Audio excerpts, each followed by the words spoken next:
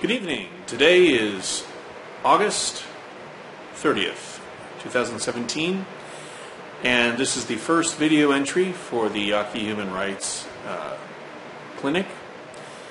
This vlog series will be done weekly in an effort to provide better communication to not only students in the clinic, but research fellows and a number of stakeholders. You'll see very quickly there's a lot going on with different moving parts. So the purpose of this video is very simple. I'm just going to outline some of the main objectives that the clinic has currently underway, and we will be using this as an opportunity to track progress on these distinct or sub-projects, if you will. Okay, so the first project, the Yaqui catfish. At this point, we're embarking upon a major initiative. On September 22nd, we have made tentative plans to work with our partners at UNISON, principally Dr. Alejandro Valera, who is the foremost expert on the Yaqui catfish, in addition to a range of other freshwater fish species in the Yaqui Basin. And so we will be planning a trip to the Cajon Bonito, which is in northern Sonora, immediately south of the Arizona border, approximately 20 miles east of Agua Prieta. We'll be working with a non-profit that has property in the refuge on the Sonora side. As well, we'll be joined by Dr. Chuck Minkley, retired field marine biologist with the Fish and Wildlife Service. We've obtained the necessary permits from the federal government in Mexico to collect and to take the necessary DNA samples from the fish under Dr. Valero's charge. So the opportunity that this trip presents is threefold. First, the field work in terms of the assessment of the fish's overall status has not been done since the early 1990s. This is of great importance given that the catfish itself, El Bagre yaqui, has been extirpated from the United States as of 2015. So the opportunity in the Cajon Bonito is significant because it represents the most proximate habitat to the designated area in the San Bernardino National Wildlife Refuge, because the Cajon Bonito is situated south, approximately 6 miles to the southeast. Okay, so that's important because we have to know where the fish is, and that's really the closest proximity in terms of its range to where it once was in the United States. And also that's the most northern reach of the fish in Mexico because it's right on the border. Second, it's important that we have the other stakeholders from the Yaqui community. And so we are working right now with the Pascua Yaqui tribe to make sure that we have the appropriate representation and participation in this effort. So we're working through the tribe's language and culture department, and one of the clinic fellows, PhD candidate and tribal member, Annabelle Galindo, will be assisting us. So that's underway. The second part within this tribal participation model is the input and participation from the Rio Yaqui Pueblos. This is really, really important because not only do they represent the voice of the Yaqui people in Sonora, but moreover, the delta where their traditional territory is located has been, for lack of a better word, decimated. There's really no other way to describe it.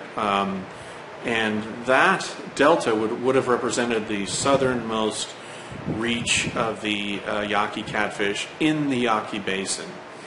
We'll learn that the Yaqui catfish, interestingly, has a reach that goes further south into the Sinaloa area, which would mean that it was able to move out of the Yaqui Basin and go further southeast. And so that's going to be material that Dr. Valera is going to be covering for us.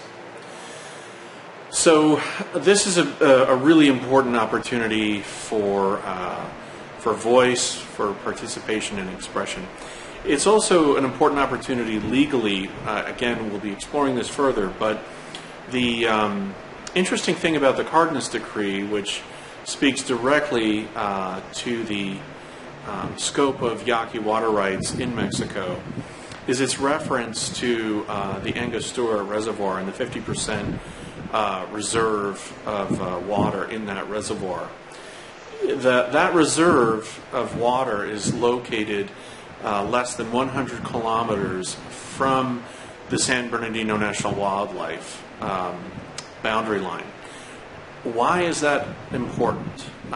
In other words, just to be clear, if you stand at the head gate of the Angostura Dam and turn north, the distance to the border, and it is at the border that the San Bernardino National Wildlife is located, exactly on the border, it is less than 100 kilometers. It's close, it's in the range of 80 to 90 kilometers, but the point is it falls within the territorial boundary line of a 1982 agreement that was signed between Mexico and the United States called the La Paz Agreement. And that agreement is a transboundary MOU, effectively, on the expression of goodwill by both nations to tend to the transboundary environmental issues dealing with environmental pollution and related concerns. So if we look at the role of the catfish, the fact that the catfish has been extirpated from the United States within that zone, A, first and foremost, prescribed by the La Paz Agreement, B, that it's been extirpated from the United States, that's B, and C, that its most northern habitat is under stress, that the La Paz Agreement gives some soft law background to this. I'll be getting into this further, but another important point to keep in mind is that it's very easy to think of the fish as empirically, like with what you would see with your own eyes, as just a small population of catfish in a little pond along the border, which is true. That's, in the United States, that was the fate of the fish before it went extinct or was extirpated 2 years ago. The range of the fish, however, in the United States was much broader and much more robust, and it was a reflection of the availability of surface water in the Douglas Basin, which is a sub-basin in the southeast pocket of Arizona. And related to this is the significance of the treatment of the water systems in Arizona, in New Mexico, and Sonora. So we're going to get into that further. Again, so the fish is just a nice way to literally put the models, the different legal models together and the different frameworks together around what was traditional Yaqui territory. And that's a very, very novel idea, by the way. Novel in the sense that it's not something that is discussed in the popular language, given the terms of reference of the Yaqui territory in the Delta. So one of the objectives, to come full circle, of the clinic is really to get people thinking about the Yaqui Basin as a complete biosphere, if you will, as a complete dwelling, as a place where people, Yaquis, once lived throughout. And you can mark that by the ecology, and one of the markers is the existence of freshwater fish species. And again, the Yaqui catfish is a good example. And finally, that brings me to New Mexico. New Mexico actually recognizes the Yaqui Basin. It is one of the managed water districts under New Mexico's state law. So we'll see in Hidalgo County, which is in the southwest pocket of New Mexico, right along the border with Arizona and Sonora, we'll see that in Hidalgo County there is a groundwater district called the Yaqui Water District, and that's in reference to the binational nature of the Yaqui Aquifer. So we've got a lot of complicated map making and puzzles to put together, and to back up, being able to get into the Cajon Bonito is the first important step. If we're all in agreement, the stakeholders, that we're going to use the fish as the proxy, at least for the first couple of steps, then the Cajon Bonito trip in September is really, really quite important. So there will be more information on that as that project grows. The other things that we're working on in the clinic is we'll be posting the videos and materials from the Unasan conference that we held 3 weeks ago now on the Yaqui Delta. We were able to get a lot of positive feedback and constructive feedback on how to address certain planning issues, because it was our first time doing this. It was also our first time working with Unasan on this, so there were some really interesting differences there as well.